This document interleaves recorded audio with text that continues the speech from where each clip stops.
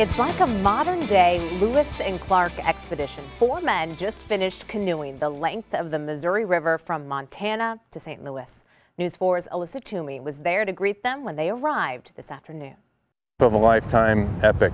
5 months and more than 2,000 river miles later, Tom, Chris, and Scott pulled their canoes out of the water for the last time today. It was never about getting to the end so much as experiencing, getting to know the Missouri River. These canoes became their homes as they paddled down the river through several states. They camped, hiked, fished, and foraged for food throughout their journey. Wind is often a problem in the afternoons, so we would tend to put in our miles as first part of the day, and then once we made camp, we could take time to go out hiking or read, or if we're by a town, go to town and do the town thing. Each day was a new adventure. Seen incredible sights, met incredible people. They even rescued a dog along the way. We pulled into a reservation town in Montana, and Chris went in for some resupply and comes back with a puppy. The men say they encountered kindness and beauty at every stop. The scenery has been amazing all the way down. The people have been incredible,